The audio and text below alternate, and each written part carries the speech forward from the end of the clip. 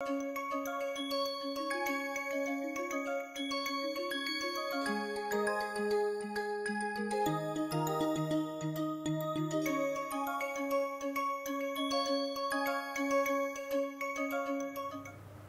have seen the stress-strain relationship in terms of the matrix. Now we are going to introduce the thermal effect in such a deforming body. So the basic thing we will do first, imagine there is a length L at temperature T1 for some material. After increasing the temperature to T2, that means T2 is more than T1, the change in length is given by delta L equal to L1 minus L. So this is the length L1 minus L. Now the thermal expansion coefficient alpha L is defined in this way: change in length dl divided by L, the original length, and also divided by the change in temperature. In other words, change in length per unit original length and per unit change in temperature. So this can be grouped in a different way. We can write dl divided by L within the bracket and 1 by dt over there. Now we write dt as delta t.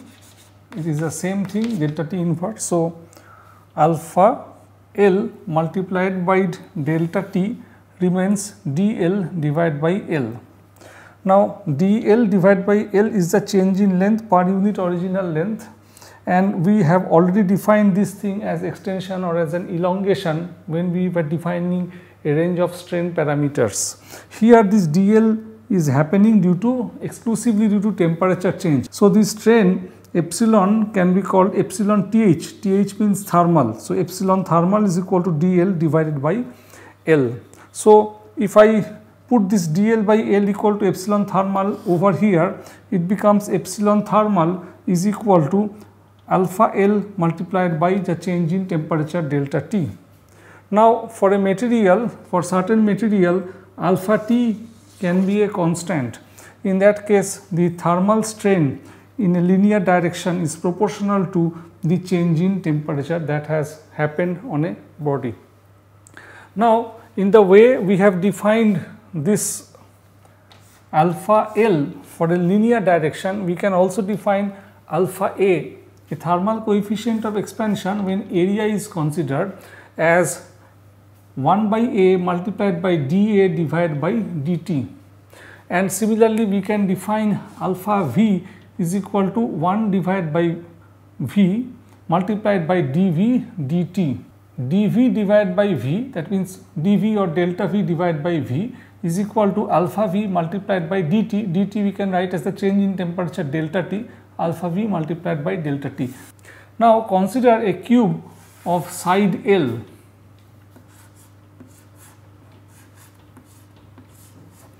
Each of these sides have length L unit, and now we are heating it. If we heat, each of the sides will expand. Assume that they expand to the equal amount. So we can say that the changed volume, the volume is going to increase. Once the volume is increasing, we mean that the density is decreasing because the material has a constant mass. L plus delta L, each of the changed length, and it has to be cubed, which can be expanded in this way. Now for the solids and rocks also, which we will be dealing, this delta L is a very small number. Since it is a very small number, so square of it and the cube of it are also very small. So we can write V plus delta V is equal to, what remains here is, now here this L cube is again equal to V. So we can write V plus delta V is equal to V plus 3L square delta L.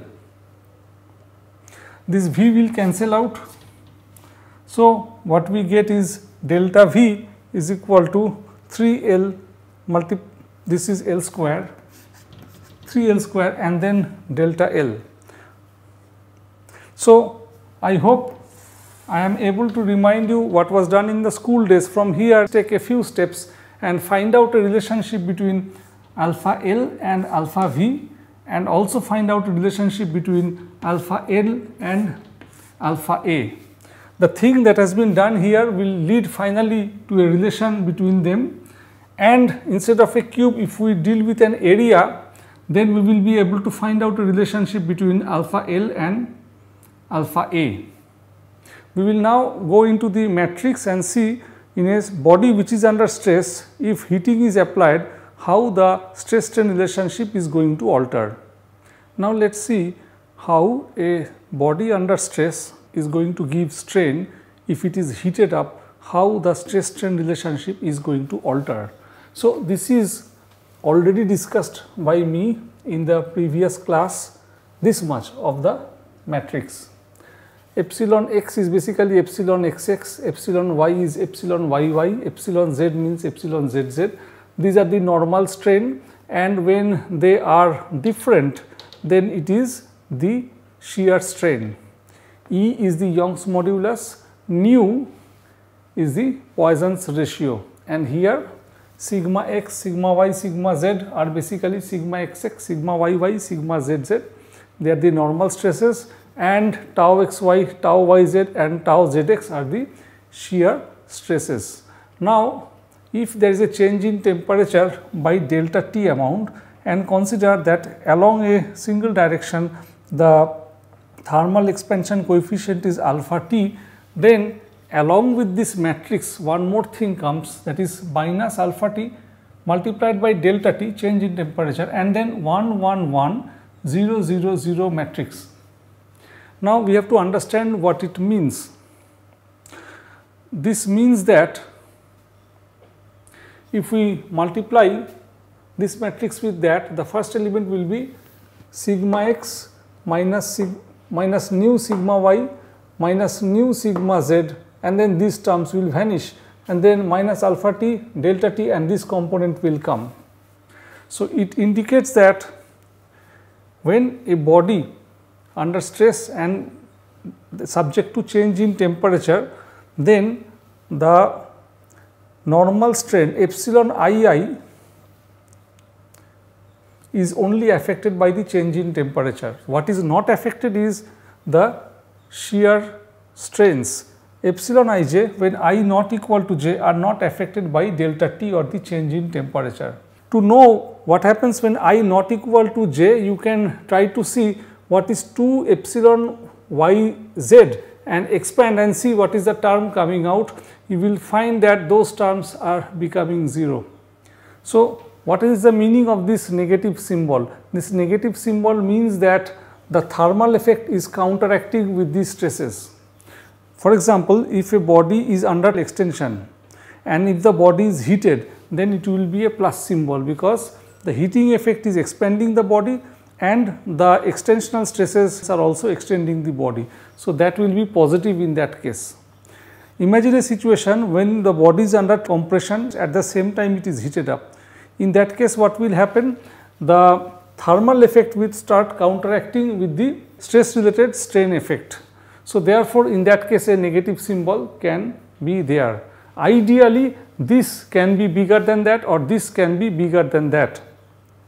Now this entire matrix, this is equal to this, equal to that, etc., can be represented as a single equation, epsilon ij equal to 1 plus nu divided by E multiplied by sigma ij minus nu divided by E sigma kk delta ij minus alpha t delta t multiplied by the delta ij. Here the delta ij indicates the Kronecker delta. So if I put I equal to j, then I get, let us say, epsilon ii, and I put I equal to j equal to x. So epsilon xx or epsilon x will be equal to, you can expand and you can put the terms and you will get back to the desired matrix in all the cases. Note that if I not equal to j,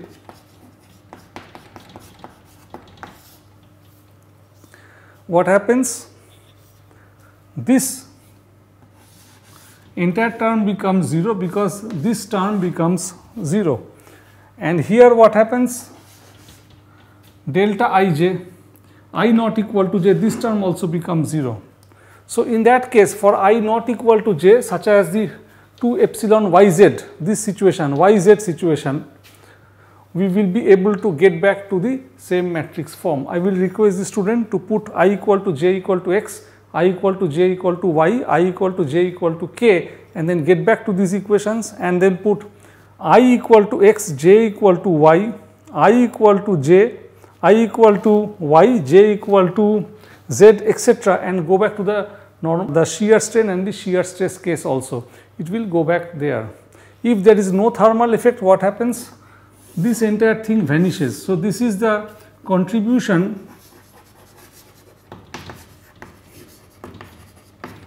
of the thermal effect. So, here we said that we have increased the temperature, delta T is a positive number, delta T can also be negative.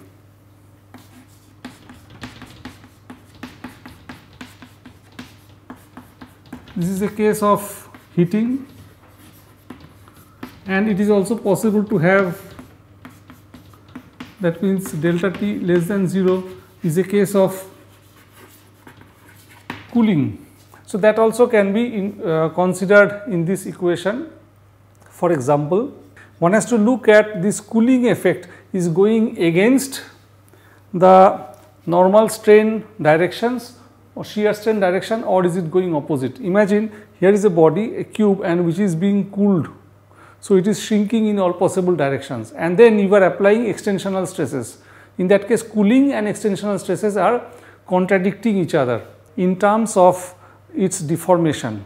But imagine there is a cooling cube and you are applying compression. In that case, this minus sign has to become a plus sign. We have seen just now the strain as a function of stress and how the temperature effect, if added up, how that strain is altered.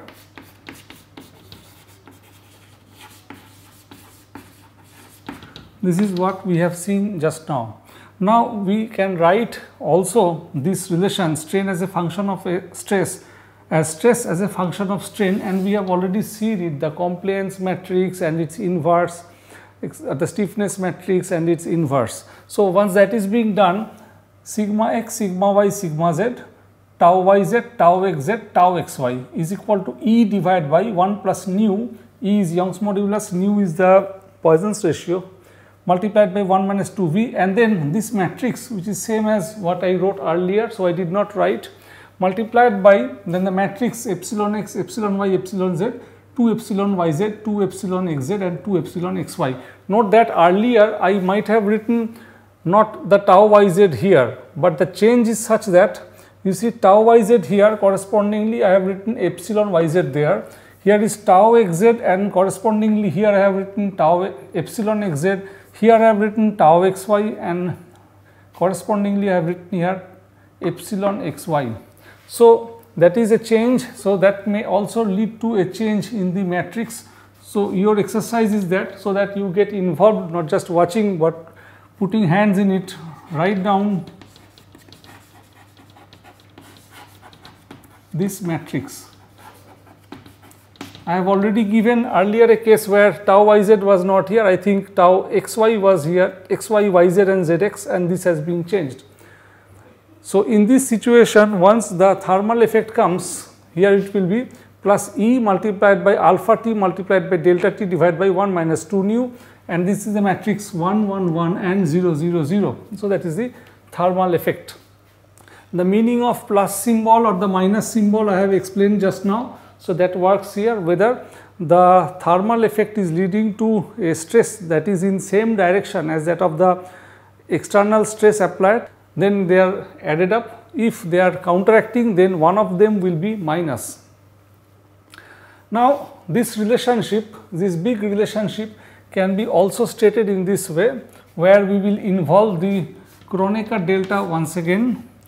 Sigma ij, these terms is equal to E divided by 1 plus nu multiplied by epsilon ij, this is the epsilon ij terms, plus nu divided by 1 minus 2 nu epsilon kk multiplied by the Kronecker delta plus E alpha t, and then delta t. This term, basically this term comes over here, and then here we write.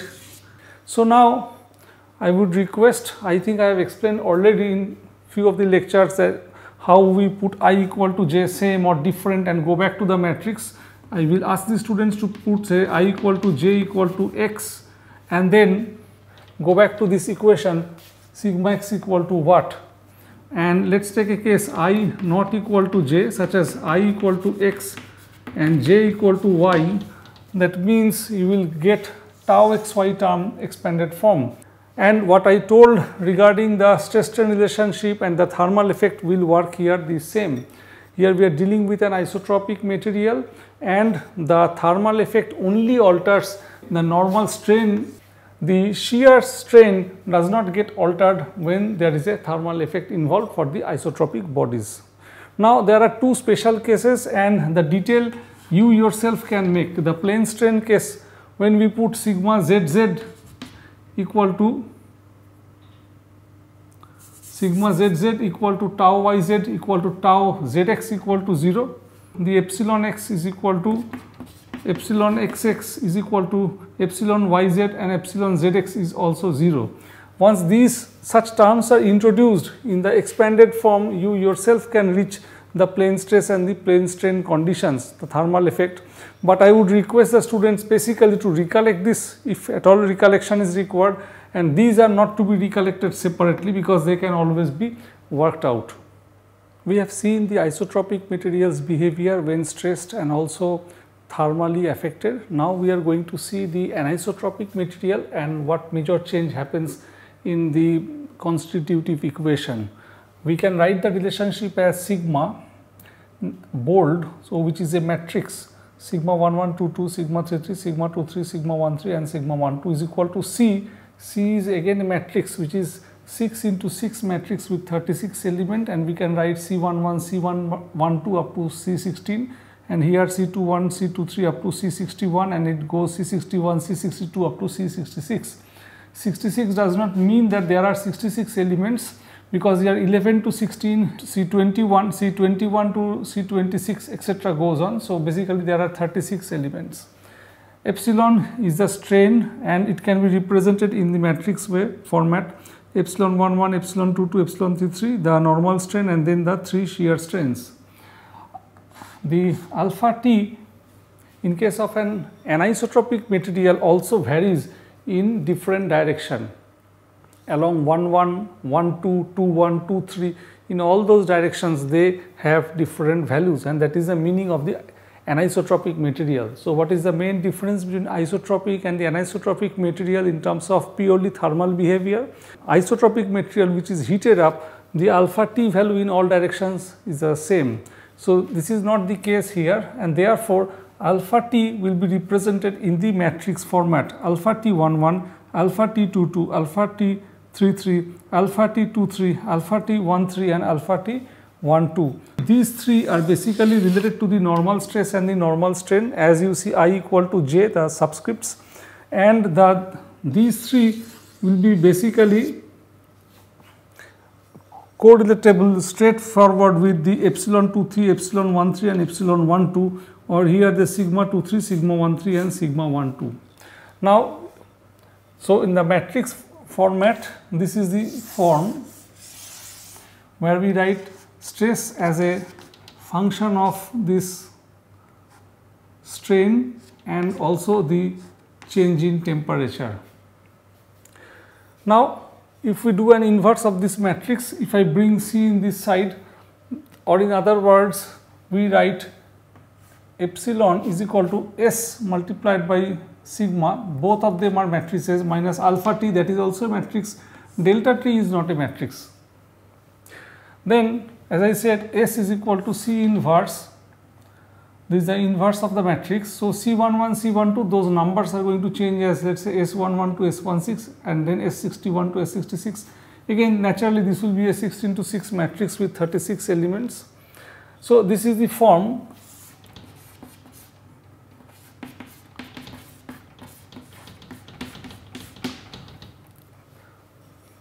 And it has been understood that there are only 21 independent components over here, and rest of them, rest means 36 minus 21, so many elements within this matrix, the Sij values, they are dependent on the rest of the Sij's.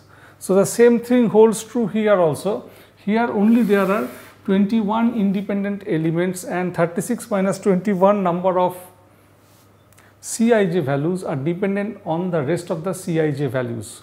Not all this Cij and not all this Sij has been possible to deduce in the laboratory experiment. So some of them has been deduced, and once we write such as an expression, it's a mathematical form, and partly they have been constrained in the laboratory. So now two more things are to be discussed here. Here I said that delta T is a number, the change in temperature, and in this way of writing means that the change in temperature has been uniform on the body which is deforming in all the directions. Suppose it is non-uniform. Suppose this delta T can also be written and in different directions having different magnitudes. So in that case delta T I am writing as bold, and I am going to write basically as matrix. I can write as T11, T12, T13, T21, T22, T23, T31, T32, T33. So we can think the change in temperature, if at all required in any natural examples, if at all required in any geological examples, that this is also a 3 into 3 matrix.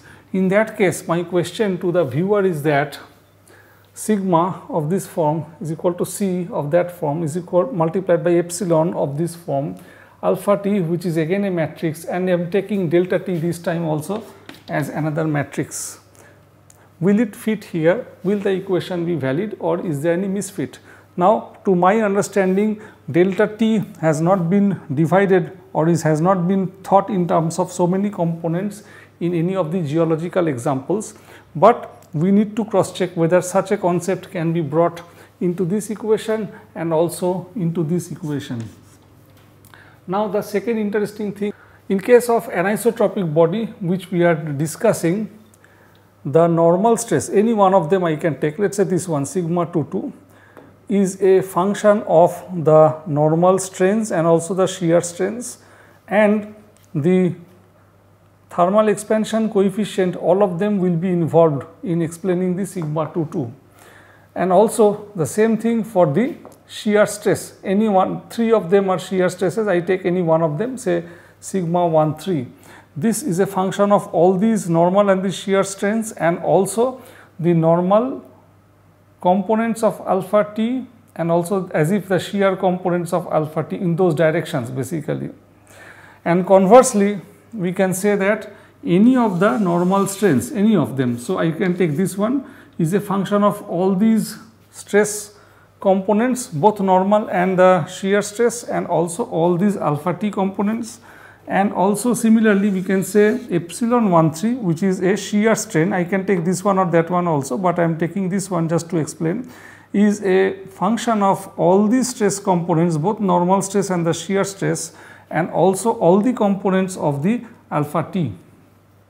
We have seen the stress strain relationship for the isotropic and anisotropic material when there was a thermal effect, and we got equations and big matrices. Now here will be a simplification coming up. Consider a transversely isotropic material, also called orthotropic material. In that case, in such an isotropic material, the alpha T becomes much more simplified. It is alpha T1 0 0, 0 alpha T2 0, and 0 0 alpha T3. So which means that the alpha T ij terms for I not equal to j, such as these terms, all become 0, and alpha T ij terms when I equal to j, such as T11 or T1, T22 or T2, T33 or T3, they are the non-zero values, and that is what I wrote over here. Now, for what kind of rocks this relationship can be true? The answer is for the layered rocks and also for the fractured rocks. A rock can be fractured variably, there can be parallel sets developed. In this case, we are talking a single set of fracture which are parallel to each other and which is within a rock. If there are cross-cutting fractures, this relationship does not hold true for the rocks. Now, in this connection I am going back to the theory of the second rank tensors, and then again I will come back here. A stress matrix T can be decomposed into a trace free matrix and an isotrop matrix. Isotrop, not isotropic. Isotrop matrix. N word I am avoiding, it is not anisotrop, it is isotrop matrix and a trace free matrix. Let us try to understand. So, we are going to decompose the T tensor into T dash and T double dash. Since the decomposition will be done, so 3 of them will be the coaxial tensors. Let us say the T tensor is given by ABC, DEF, GHI by the 9 elements within a matrix, second rank tensor. Then I can write, I identify the traces first, A, E, I write a matrix with only the trace, only one diagonal, put all other terms as 0, and in the next matrix I keep this 0, 0 and that 0, 0, 0, 0 and fill up the rest of the terms BC, DF and then GH. So, in this way, and as per this definition, this trace free matrix is this one. There is no trace over here, sum is 0. For a trace free matrix, the trace is equal to 0 and there is an isotrop. So, this is called this matrix or this tensor can be called as an isotrop. Now, this has also been called in some book as the hydrostatic stress tensor if we are dealing with stress. But note that I will better call it hydrostatic stress tensor only if A equal to I, E equal to I, if these 3 components are the same, because if you dip something in a fluid from 3 perpendicular directions, equal amount of stress works. So, from book to book some definition variation might be seen.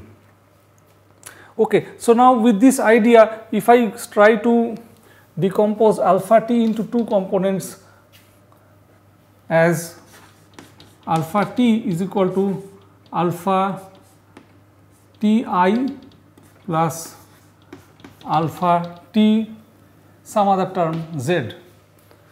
So, one of them will involve only the trace and that is what is there. This is itself the same. So, I can write alpha T here itself, and then there will be another matrix which is free of this trace. So, which will be all the 0 terms. So, in terms of matrix symbol, alpha T bold equal to alpha T plus 0, and this is the decomposition that has been done in this way, T equal to T dash plus T double dash. So, here this is called the isotrop. So, in other words, for the orthotropic material, alpha T matrix is itself the isotrop and the stress diviator given by this relationship, that means no trace and all other terms, is itself the 0, 0, 0, 0, 0, 0, 0, 0, 0 matrix.